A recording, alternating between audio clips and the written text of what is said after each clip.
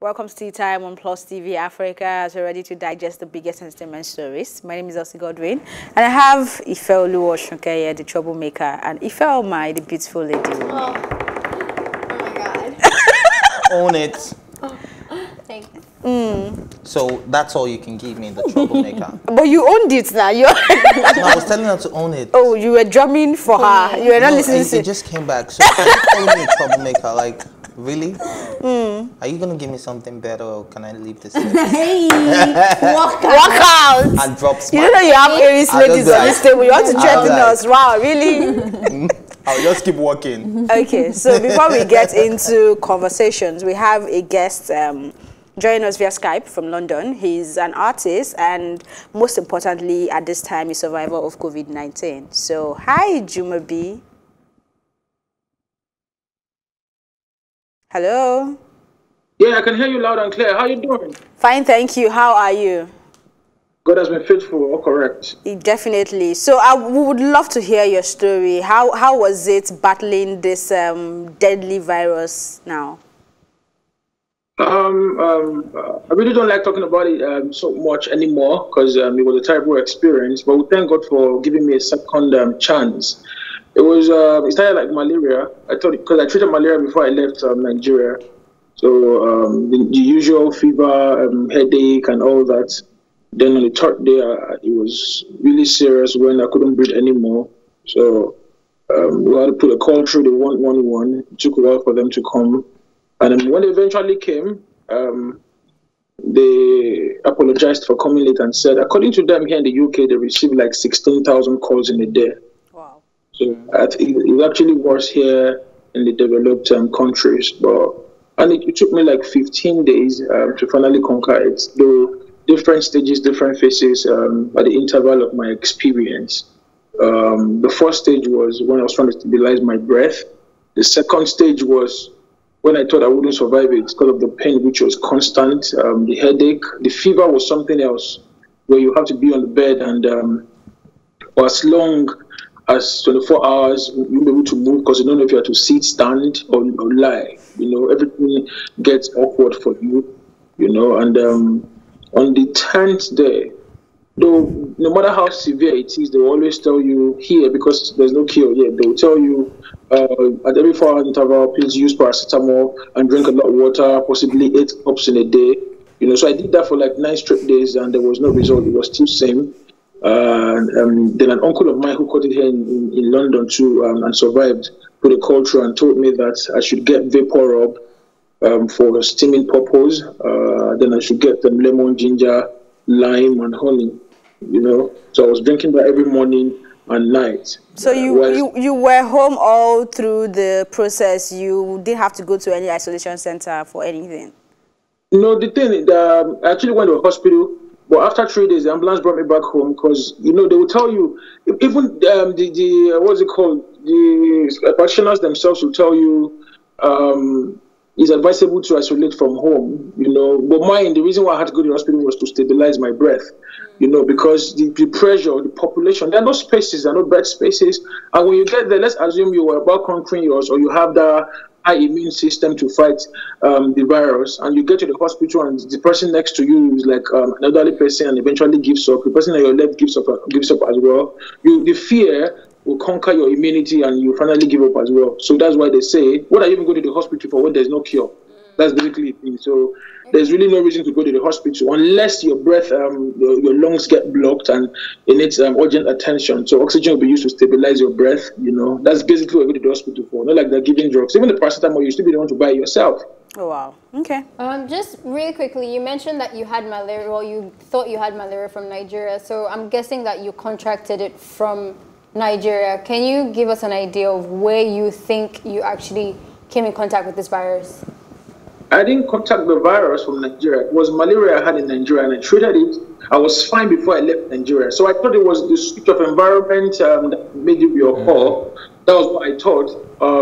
But when I knew it was COVID, that was when I couldn't breathe anymore. That's when I knew it was COVID because that's the final stage of, though there are different symptoms of different people, for me, that was like the final stage. So that's like That was when I knew it was like very, very serious. But here, you know, even while we still up in the UK, you can still go to the grocery store, buy food items and stuff. Now in my apartment, it's like the tallest apartment in Ilford, where there are like hundreds of people. When you're going into your house, you need your card to go into the elevator. So what happens when you're not the only one is that there's an airborne disease according to scientists, you know. So in an elevator of 7 people, when you're going to your own apartment, what happens? It actually skills where you lean on with your hands. You know, not like I don't wash my hands regularly. I travel, you know, but I mean, as a matter of fact, I still have the last one, you know. So I've been using it. I was adhering strictly to those guidelines, and you know, but it is well. You are taking a basket, you don't know what you are paying with your card, all that. That can be contacted. We just pray for grace and God's guidance, so as to survive eventually contact the virus. All right, good. Hi, Jumabi. So, what would be your word to the people that still don't believe in coronavirus? Because we still have celebrities in Nigeria, such as Zlatan, who doesn't believe in coronavirus. What would be your word to them? No, it's a problem. It's not just corona. Nigerians don't believe anything unless it happens to them or their immediate family. It's more than a curse than a blessing for us, because ignorance kills faster than death itself. You know, you won't believe, even after I had it, a lot of people were still saying I didn't have it. You know, and in Nigeria as we speak, I've been on the program for over 2 months on this program, trying to enlighten people. But I did palliatives, listening some items to my place and all, and just to make people understand that, you know what, I didn't see it, I didn't hear it, I actually experienced it. God gave me a second chance. So this is very real. It's not something to tell you.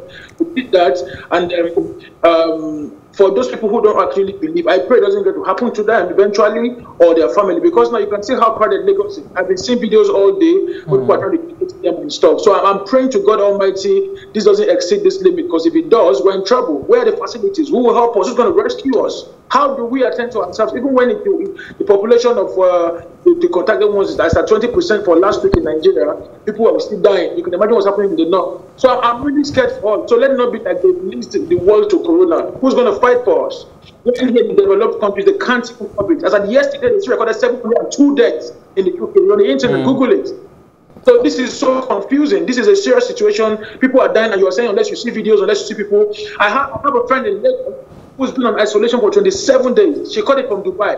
According to her, when she got to Lagos, she actually isolated herself. Then I had to put a call through for people to see on my Instagram. She was live on her bed in Yaba Isolation Center. They saw the place, and people were like, "Are you serious?" And she told me she's been down as that. When I called her that day, it was like 17 days, like 10 days ago. Today is the 27th day. She's still. All right. Now I made a call. This is 3 times. She's still positive. I feel how. I feel the passion on this one, and I hope people are listening. But let's touch quickly on your music before we let you go. What are you working on? Anything new at the moment? And how would this experience affect your style of music going forward? Yeah, basically, shout out to S2DB Entertainment. This is actually my record label, and we've been doing a lot. We are never carried away or distracted by pandemics, or because we've always been fighters. And for me, as an individual, I'm super passionate, and that suits my focus. So the album that works, but 90% ready as we speak, and we have like international competition on the album. And here in the UK as well, I featured like 30 top artists. So the aim was for the album to drop towards November, not for this demonic virus that's been spreading. But let's watch what God has to talk for us. Then we have like 3 new videos as well. I just dropped Put a Ring, which is topping charts everywhere, featuring Nice. It dropped like a week ago, and it's really trending and doing fine on YouTube. So shout out to Nigerians and Jamaica for their support. There's a lot we're doing. No business, basically.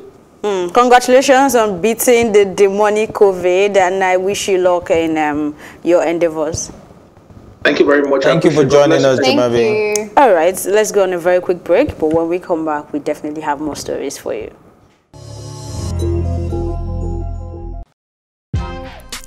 Welcome to Tea Time on Plus TV Africa, where we bring you the biggest entertainment stories and, of course, analyze them for you. You can have both parents and still end up as a useless child. I see them every day. Most times I worry more about where I'm coming from and where I am now.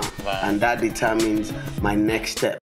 Why are you sounding like an Alibaba now? Plus TV Africa, we're feeling good. No time to dull, everybody feeling alright.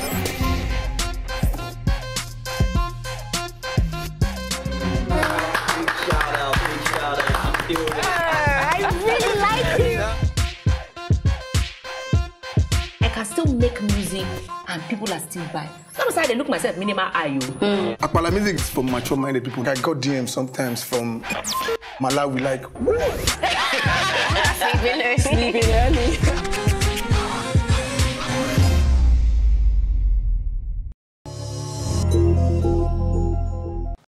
Welcome back. This is still Tea Time on Plus TV Africa. Video director Clarence Peters says he has not been arrested or charged over death of dancer Dick Kodak. He tells his own side of the story. He said he and the witnesses willingly made themselves available for questioning when they were invited by the police. So he went on to tell us how they rushed, they rushed her to the hospital, and they rejected her, thinking it was COVID-19, until they got to the third one. And after 30 minutes of trying to still negotiate with those ones to get her in, that was when she was pronounced dead. And I think this new side of the story actually brought some level of fear and worry for me, because I mean, we've had this conversation on this table where we said that people who are not suffering from COVID-19 are suffering right now because nobody's ready to help. So there is a problem. I remember Omotola's brother-in-law, cousin or something. That was in the UK. But that was in the UK. Yeah, same thing. I don't think it's a country problem. I think doctors are just really overwhelmed, especially for the people that are not equipped for COVID-19, where they're always suspecting that could be it. But I'm just wondering, you saw, smoke come out of the chest. Why would you think? Why on earth would you think that that's COVID-19? Maybe it's a new symptom. Well, you already said it. People that are not equipped to handle COVID-19. It's really, really coupled with fear. Yeah. I mean, there's a problem. It's really sad because I know during the Ebola outbreak, after we managed to curb it, the malaria increased, the death and malaria, death rate of malaria patients increased, right? So the fear is, how is this going to trigger, even if we beat this disease now, how is it going to trigger other sicknesses? Are we making provisions for that? So because right now, like high blood pressure, like for, so if you're running away from sicknesses, people are telling you straight up that this is not COVID-19, this is this. You're not making any arrangement for those type of people, which is why when we're talking about it the last time, I said, is it that we have separate units now? Are there some people that are just solely to COVID-19? Or are we putting all our healthcare workers to focus on COVID? We know it is the primary focus right now, but we need to think about the secondary people who need help as well. Now, we heard what Jumabi just said, like they would advise you not to go to an hospital. And obviously, I'm sure that's the same thing out here, because if you go to an hospital, the risk of getting the virus is even higher than staying in your house. So it's really sad that we have to be battling a virus at the same time having to battle explaining to healthcare workers that, look, this is exactly what is wrong with me. I'm really sorry for her family, to be honest. It sounds so easy to just talk, and even for him, like, I know he had to do it because the message was going around that he was arrested and trying to clear his name, but I don't want to get carried away on other things and forgetting that somebody has just died for, like, whatever reason, negligence, fear, whatever. And I think that's really sad. Like, for someone that's so young, had so much potential, trying to make a name for herself, like, thinking about how the family would feel about that. I feel like sometimes we're forgetting a lot of that, a lot about the sentiments. And that's why I was kind of glad that he put a paragraph into that he talked about her personality, talked about all of that type of stuff. Until I read, what's that girl from Big Brother Africa? Buki, whatever her name is. She's a comedian, sort of. Anyway. From Big Brother Africa. Yes, she has a big personality. She was in Sugar Rush. Please remind me her name. Bisola. Bisola's Big Brother Nigeria. Yes, sorry. Okay. Until Bisola's post and saying that she had worked with her once, but she remembered her spirit. That was like the first time I heard about Kodak in that light, like as a human being, not about why she was dying, if somebody killed her, none about that type of stuff. So it's really, I feel like for me, it's something I have to remember, that when I'm speaking on this issue, remember the human side of it, you know. May so rest in peace. And now that he has come out to declare, I mean, we may declare this morning as well that there isn't any anything to say you're holding him accountable now until you've Accidents done it. happen. You know, and this is not to say we don't feel the pain of the family. I saw a video of the mom over the weekend. I mean, we need to touch on that as well, where she was saying people now put account number online claiming it is hers, and they're getting money from people based on the fact that they're helping. That. So that is another level of low, and I don't understand. Like you're ripping off a dead person? I don't know, but that's the situation right now. So she had to come out with her younger sister to make a video to say the account number isn't hers and that people should stop sending money into the said account number. So this is a sad one, and of course I know it is also sad for Clarence himself, because it's someone that has worked closely with you over the years, and it's never easy, but I pray that God gives everyone involved the, how did they put the grammar now? The fortitude to bear the strength to carry on. Yes. We just disgraced ourselves. But it's okay. Moving on. Nigerian artists always pass through Ghana to blow. And this is coming from Stonebwoy. Ifeoluwa Osunkeye. Like, speak about and then your I was waiting for him. I was thinking, okay, like, look at Davido. Look at Whiskey. It's Mr. Easy. Look at Burna Boy. Look at... I thought he was going to give us a whole lot of names. And I said, for instance, Mr. Easy. I was like, duh, we all knew that. Like, bro, try harder. So what are you talking about? So I just think this is just something. Banter. Yeah, he just wanted to just say. But Dotto was on that live smiling and nodding. Dotto was smiling like Kilonso, man. Oh, okay. The only person that I can also put in that light is Pato Rankin, but Pato Rankin worked as a laborer. It was he did menial jobs and stuff like that in Ghana. He did not blow from Ghana musically. The only person who blew musically from Ghana is Mr. Easy that I know of, and unless they can you know have anyone him, else. to be honest. Like, if they're gonna claim that, like, they can have him. Oh that my is God. so savage. You got me more, because I'm not really wow. I'm crazy. And it's ridiculous for him to say that. Come on, he just gave us nobody, nobody, nobody, nobody. Still, you can have him. Honestly. And it's very interesting that he's saying that. I think he actually believes what he's saying in his mind, because people are really trying to reach for some type of like grip on success in the way that Nigerians like to boast about. I'm really glad that I'm Nigerian. Sometimes I feel like in this late years, like last 5-10 years, it's a flex to be Nigerian, especially globally. Like, people just rate that. No, go on. And I think he's trying to like get his own. Also, type having of someone rate. like Abacha giving us money yearly. And I mean, I'm just saying. And guess what? And guess what? This is the problem with the Ghanaian entertainment industry. Always looking for who to point the finger at, always looking for who to blame, always looking for who to compare yourself with. That's why they're not really growing. I saw Let's a swap the post. tables. Which Ghanaian artists have we helped to blow? He also said it that nobody. Sarkodie. I think so too. Nobody. I said no. I think you also said it, but that no. You, Sarkodie was already do you understand big. that It was already once big. No, but tell you only that once you cross Between into them- Nigerian market, look You at this come to Ugandan international guy. platforms. Did you follow the fight over the weekend? Uganda versus Nigeria, Oh, yeah. and then the story, the song. What's that song? The very popular, Party after party after party. And you're like, if that song did not cross over to Nigeria, It wouldn't have. I mean, Yeah. it's just And I That don't think song that blew is more than the hard to be- artist. I don't even hard know to the be artist. I can't saying. in fact, recognize it was the over the guy. weekend I realized that There it No, was I was know from his name. Uganda, I know you his name, but I can't recognize him if I see Even him. RTBs to me, until that Slow Wine song, I don't think they were Until the on it. collaboration with You know Wande what? Cole. Don't let us put ourselves on their level. Now we're trying to come down to their level. Okay, So we're let's all just- one big Yeah, family, one big brothers we don't and have sisters. to do that. Let's We're just leave it. Africans. And I think that's their problem. I saw a post over the weekend about a Ghanaian who reacted to the Davido and Nicki Minaj. And the person was like, Charlie, Davido don't blow. Like,